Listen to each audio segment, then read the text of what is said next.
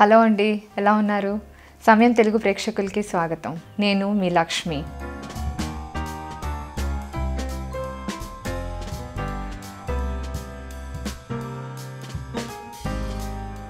Hypothyroidism లక్షణాలు ఏంటంటే మనకి ఇది హార్మోన్ బాడీలో తక్కువగా ఉంటుందన్నమాట.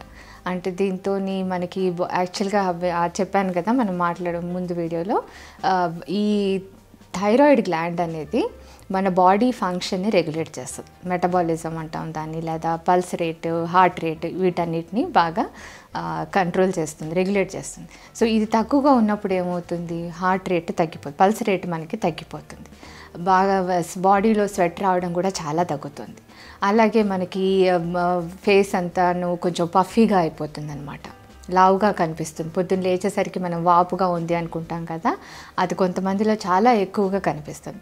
అలాగే స్కిన్ అంతా కూడా డ్రైగా ఉంటుంది, జుట్టు పల్చగా అయిపోతూ ఉంటుంది, పల్చగా అయిపోయి పట్టుకోగానే తెలిసిపోతుంది, చాలా డ్రైగా ఉండి, ప్లస్ మెమరీ లాస్ కూడా ఉంటుంది. ఇవన్నీ దీని లక్షణాలండి. వెయిట్ మీద చాలా ఎఫెక్ట్ అవుతుంది. అందుకని ఈ హైపోథైరాయిడిజం ఉండేవాళ్ళు ఎక్కువగా తొందరగా వెయిట్ పెరిగిపోతూ ఉంటారు, బరువు లావెక్కుతూ ఉంటారు. అది మెయిన్. ఎందుకంటే బాడీ వచ్చేసి ఈ బాడీలో ఎనర్జీని తొందరగా యూస్ చేసుకోకుండా మనం తినే పదార్థం అంతా బాడీలో ఎనర్జీ అలాగే ఉండిపోయి, అలాగా రోజు తర్వాత ఎవ్రీడే లిటిల్ బిట్ మనకు అలా బరువు పెరుగుతూ ఉండి తొందరగా బరువు లావెక్కిపోతూ ఉంటారు ఈ కండిషన్లో ఉండేవాళ్ళు. అలాగే ఈ కండిషన్ ఒకసారి వచ్చేసాక వాళ్ళు ప్రయత్నించినా కానీ వెయిట్ లాస్ అవ్వడం కొంచెం కష్టం అవుతుంది. అదే నార్మల్ పర్సన్కి ఒక అరగంట ఎక్సర్సైజ్ చేసినా, 45 నిమిషాలు వాకింగ్ చేసినా కానీ తొందరగా ఎఫెక్ట్స్ కనిపిస్తాయి కదా. ఈ కండిషన్ ఉండే వాళ్ళకి మాత్రం ఒక గంట సేపు చేసినా కానీ వాళ్ళు ఆ వెయిట్ తగ్గడానికి చాలా శ్రమ, double the time they have to work చేయాల్సి వస్తుంది అనమాట, బాడీ వెయిట్ తగ్గించుకోవడానికి. అది దిస్ ఈజ్ వెరీ ఇంపార్టెంట్. ఈ వెయిట్ హైపోథైరాయిడిజం ఉండే వాళ్ళలో ఈ వెయిట్ గెయిన్ అనేది చాలా ముఖ్యమైన లక్షణం అండి. తొందరగా బరువు పెరిగిపోతారు, బరువు తగ్గడానికి చాలా టైం తీసుకుంటారు.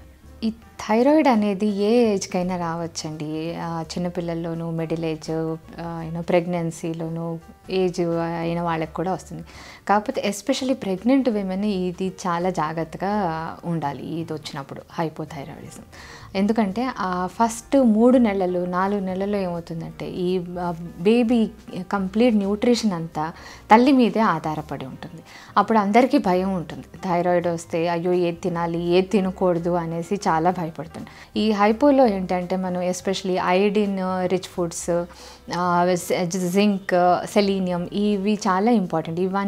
ఈ 3 పదార్థాలు ఏం చేస్తాయంటే ఈ హార్మోన్ని బాడీలో ఎక్కువగా ఉత్పత్తి అవ్వడానికి హెల్ప్ చేస్తాయి. హైపోలో మనకి ఈ హార్మోన్ తక్కువగా ఉంటుంది. సో మనం తినే పదార్థాలు ఏం చేయాలి అంటే ఇలాంటి పదార్థాలు తింటే ఈ హార్మోన్ ఎక్కువగా ఉత్పత్తి అవుతుందో అవి తీసుకోవాలి. For example iodised salt, selenium అనుకోండి, కొన్ని డ్రై ఫ్రూట్స్ ఉంటాయి, వాల్నట్స్, ఆల్మండ్స్, పిస్టాషియోస్, వీటన్నిటిలోనూ ఇది ఉంటుంది. జింక్ అనేది ఒక ఎలిమెంట్, అది కూడా చాలా మటుకు లీఫీ వెజిటేబుల్స్లో అది ఉంటుందండి. అవన్నీ కూడా మనం రెగ్యులర్గా తీసుకుంటూ ఉంటే చాలా హెల్ప్ఫుల్గా అవుతుంది. అలాగే ఏదైతే పదార్థాలు తినాలో అదే రూపంలో కొన్ని పదార్థాలు మానేయ రెస్ట్రిక్షన్ కూడా మనం చేయాలన్నమాట. ఇవి వచ్చేసి కాలీఫ్లవరు, క్యాబేజ్, మెంతికూర, పాలకూర, బఠానీ, గ్రీన్ బఠానీ ఉంటుంది కదా, ఇలాంటివన్నీ కొంచెం తక్కువ చేయాలి. ఎందుకంటే ఈ పదార్థాలు ఈ హార్మోన్ ప్రొడ్యూస్ అవ్వకుండా తక్కువ చేస్తాయి. మనకు ఆల్రెడీ హైపోలో ఏమవుతుందంటే ఈ హార్మోన్ తక్కువగా ఉంటుంది.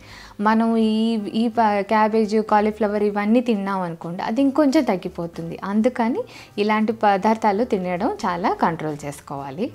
హైపోథైరాయిడిజం ఉన్నవాళ్ళు మనం ఎస్పెషలీ గైట్రోజెనిక్ ఫుడ్స్ చాలా తక్కువగా తీసుకోవాలండి. గైట్రోజెనిక్ ఫుడ్స్ అంటే ఏంటి, అది అసలు ఏంటి ఆ పదార్థం అనేది ఏదో భయపడకూడదు. ఇది మనం రోజు తినే పదార్థాల్లోనే చాలా మటుకు ఫుడ్స్, తినే ఆహార పదార్థాలు, వెజిటేబుల్స్లోనూ, తినే చపాతీ, వీటన్నిటిలో ఉంటుందన్నమాట. వాటిని కొంచెం అవాయిడ్ చేయాలి. అవి తినకూడదు, తక్కువగా తినాలి అంటే అది ఈ గైట్రోజెన్స్ అనేవి ఏం చేస్తాయంటే ఆల్రెడీ మన బాడీలో ఈ హైపోథైరాయిడ్ ఉన్నప్పుడు హార్మోన్ లెవెల్స్ తక్కువగా ఉంటాయి. కదా. సో ఈ పదార్థాలు తిన్నప్పుడు అది ఇంకొంచెం తక్కువ చేసేస్తుంది, లేదా బాడీలో అబ్జర్వ్ చేయకుండా చేస్తుంది. అందుకని వీటన్నిటిని మనం చాలా తక్కువగా తినాలి. ఎస్పెషల్లీ పచ్చిగా ఉన్న రూపంలో అస్సలు తినకూడదు. ఫర్ ఎగ్జాంపుల్ చాలామందికి సాలెడ్స్ తినటం బాగా అలవాటు. కాలీఫ్లవరు, క్యాబేజు కొంతమంది పచ్చిగా తింటూ ఉంటారు. సో ఈ హైపోథైరాయిడిజం ఉన్న వాళ్ళు డెఫినెట్గా ఇది తినకూడదు. అలాగే పాలకూర, మెంతికూర, ఇవన్నీ. ప్లస్ ఈ మనకి హైపోథైరాయిడ్ అంటే ఉన్నప్పుడు ఏమవుతుందంటే బాడీ చెప్పాను కదా తొందరగా బరువు తగ్గదు, వెయిట్ పెరుగుతూ ఉంటుంది. అలాంటప్పుడు మనం ఏం చేస్తాము, చపాతీకి వచ్చేస్తాం, జొన్న రొట్టెలు తింటాం, సజ్జలు, సామలు ఇలాంటివి తింటాం. కానీ ఎస్పెషల్లీ ఈ హైపోథైరాయిడ్ ఉండేవాళ్ళు ఇవన్నీ తినడానికి లేదండి. ఇవన్నీ మనము అస్సలు తినకూడదు. మీరు బ్రౌన్ రైస్ కానీ లేకపోతే నార్మల్ మల్టీగ్రెయిన్ చపాతీస్ వస్తాయి కదా, అలాంటివి తీసుకోవచ్చు. కానీ మీరు మిల్లెట్స్ మాత్రం తినడానికి లేదు. మనం తినే ఆహార పదార్థాలే కాకుండా మనం చిన్న చిన్న తాగే food items like coffee, tea ఇవన్నీ కూడా ఈ థైరాయిడ్కి చాలా ఎఫెక్ట్ అవుతాయండి. ఎస్పెషల్లీ కాఫీ మనకి థైరాయిడ్కి అస్సలు పడదు. సో మీరు మోస్ట్లీ థైరాయిడ్ ఉండే వాళ్ళు డెఫినెట్గా మెడిసిన్స్ తీసుకుంటుంటారు కదా. ఈ థైరాయిడ్ మెడిసిన్ తీసుకున్నప్పుడు కాఫీ తాగే వాళ్ళు చాలా గ్యాప్ పెట్టుకోవాలి. సో మెడిసిన్ తీసుకున్నాక అట్లీస్ట్ ఒక 3 to 4 hours గ్యాప్ ఉంచుకొని కాఫీ తాగాలి.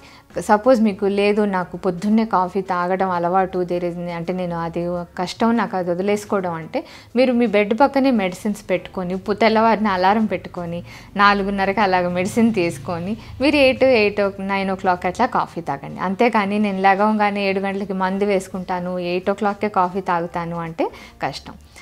అలాగే పాలు లేకపోతే చీజ్ వీటన్నిటికి కూడా కొంచెం తక్కువ చేసుకోండి. ఎందుకంటే ఫ్యాట్ అనేది ఈ థైరాయిడ్ ఉండే వాళ్ళకి కొద్దిగా బరువు తగ్గడం కష్టం కాబట్టి మనం ఆల్రెడీ మళ్ళీ బాగా ఎక్కువగా ఫ్యాట్ ఉండే పాలు తాగటం ఇవన్నీ కూడా మనకి వెయిట్ పెరగడానికి హెల్ప్ చేస్తాయి కానీ తక్కువ చేయడానికి చేయవు. అందుకని అవి చాలా కంట్రోల్గా ఉండాలి. కొంచెం ఎక్సర్సైజ్ కూడా మీరు డెఫినెట్గా రెగ్యులర్గా చేయాలి. ఎందుకంటే ఈ థైరాయిడ్ మనకి హార్మోన్కి సంబంధించింది. సో మన హార్మోన్ లెవెల్స్ కంట్రోల్ చేసుకోవాలి అంటే ఫిజికల్గా కొద్దిగా యాక్టివ్గా ఉండాలి. బాడీ కొంచెం ఎప్పుడు మూమెంట్ డెఫినెట్గా మెయింటైన్ చేసుకుంటారు. సింపుల్ ఒక అరగంట వాకింగ్ అయినా సరే డెఫినెట్గా హెల్ప్ఫుల్ చేస్తుంది. మరొక ముఖ్యమైన విషయం ఏంటంటే స్ట్రెస్. ఈ స్ట్రెస్ అనేది థైరాయిడ్కి చాలా ఎఫెక్ట్ అవుతుందండి. మీకు ఆల్రెడీ మనం స్ట్రెస్లో ఉన్నప్పుడు కార్టిజాల్ అనేది ఇంకొక హార్మోను, అదే బాడీలో ప్రొడ్యూస్ అవుతుంది. దాంతో ఉన్నప్పుడు మనకు వెయిట్ అస్సలు తరగదు బాడీ. దాంతో మీకు హైపోథైరాయిడ్ ఉండి మీకు ఇంకా స్ట్రెస్ కూడా ఎక్కువ లెవెల్స్ ఉన్నాయనుకోండి, సో 2 డబల్ ద కండిషన్స్ అయిపోతాయి. అందుకని మీరు స్ట్రెస్ని కూడా చాలా కంట్రోల్ చేసుకోవాలి. ఈ స్ట్రెస్ కొంచెం కంట్రోల్ అవ్వడానికి ఎక్సర్సైజ్ కూడా హెల్ప్ అవుతుంది. సో మనకి థైరాయిడ్కి అన్నిటికీ కూడా ఏ కండిషన్కి అయినా సరే ఎక్సర్సైజ్, ఫుడ్ కంట్రోల్ ఈ 2 చాలా ఇంపార్టెంట్ అండి. ఎలాంటి మెడికల్ కండిషన్కైనా మీరు సొంతంగా ఏదో ఒక ట్రయల్ అండ్ ఎర్రర్ మెథడ్ లాగా ట్రయల్ చేసేసి ఎక్స్పెరిమెంట్ చేసి ఇది పని చేస్తుందా లేదా అని చేయకుండా మీరు ఏదైనా ఒక సర్టిఫైడ్ న్యూట్రిషన్ దగ్గరికి వెళ్ళి మీరు హెల్ప్ తీసుకుంటే డెఫినెట్గా మీ ఏ కండిషన్కైనా సరే హెల్ప్ఫుల్ అవుతుంది. సో మరికొన్ని విషయాలతో నెక్స్ట్ వీడియోలో కలుద్దాం. అప్పటి వరకు సెలవు, మీ లక్ష్మి.